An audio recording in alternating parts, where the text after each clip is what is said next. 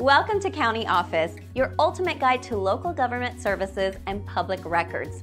Let's get started. Why is the president allowed to pardon?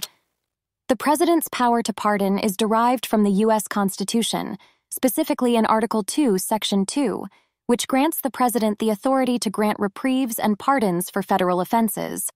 This power is considered a check on the judicial branch and allows the president to show mercy, correct judicial errors, or offer clemency in certain cases.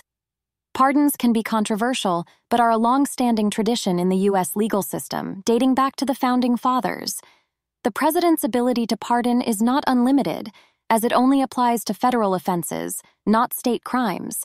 Additionally, pardons cannot be used to obstruct justice or pardon oneself from impeachment. The process of granting a pardon involves a formal application and review by the Office of the Pardon Attorney within the Department of Justice.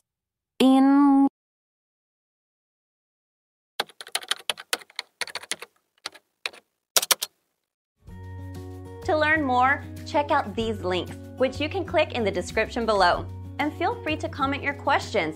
We're here to help. Thanks for tuning in to our video.